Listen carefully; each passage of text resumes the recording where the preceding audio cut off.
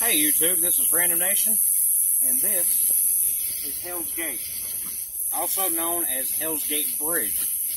Right behind me, about 10 feet, is the main part of the bridge. Right now we're actually standing on the bridge. Now let me give you a little bit of backstory on this bridge. I actually had to look it up just so I could make sure I got it right.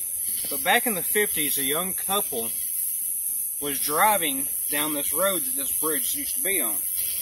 They hit a wet spot in the road, and they went off the bridge, and they both died in the car. It was almost 3 weeks later when somebody actually found their bodies and pulled them out of the water.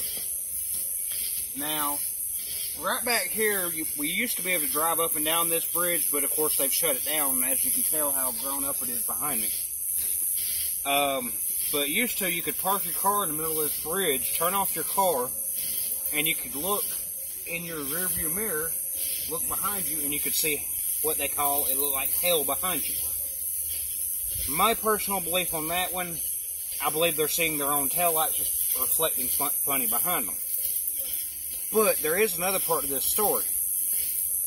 Also, you would have the back seat of your car would end up getting wet.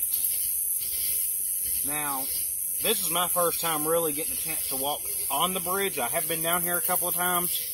One time I recorded before, and the video quality just wasn't that good, so I didn't post it because I didn't want y'all to just kind of look at it like, wow, what is this? Alright.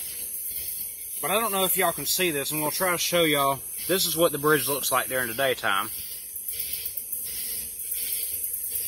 Okay? I got it. That's what the bridge looks like during the daytime. Of course, it has grown up more since this picture was taken. I'm going to try to walk a little way out here. They prefer for people not to come out here because they say it's not safe. I am stupid, so I'm going to come out here. Ooh, kind of soft spot. Let me slide over a step.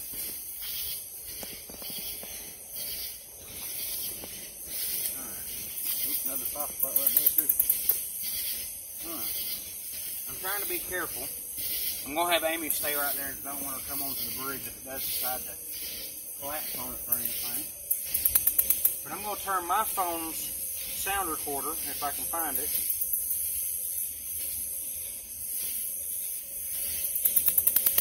I'm going to turn my sound recorder on, and I'm going to do an EVP session. EVP session basically means electronic voice phenomenon. Okay? I'm going to ask some questions, and then later I'm going to go back and listen to it, and if I hear anything, I'm going to put it in a second video for y'all to actually hear it. Is there anyone out here?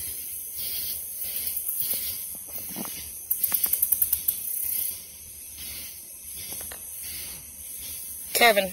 Yeah. Alright guys, sorry I had to stop for a second because Amy had something going on with her phone. But I'm going to go a little bit further this time. I keep feeling stuff touch me. I don't know if that's normal or what. I'm holding on to this metal rail over here on the side. That way if anything happens, I can grab a hold of it. There's water below me. Now, I don't know if y'all can still see me, but this point right here,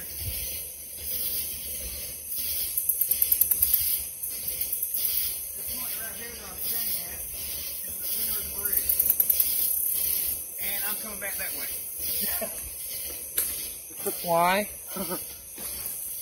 Alright, yeah. I just literally watched a person walk onto the bridge right in front of me and disappear. Alright guys, well, we're going to finish up an EPT, and I'm going to cut the film here. The part where I was at was the center of the bridge, and there's that section of the bridge that's missing where the car actually crashed at. And apparently they didn't like me being there because they walked literally about 5 feet from me and then just disappeared right in front of me. So yeah, I think we're done for tonight. I know a lot of you are going to say that I'm a coward and I got scared, but hey, guess what? You ain't out here. I am. So I'm heading back this way.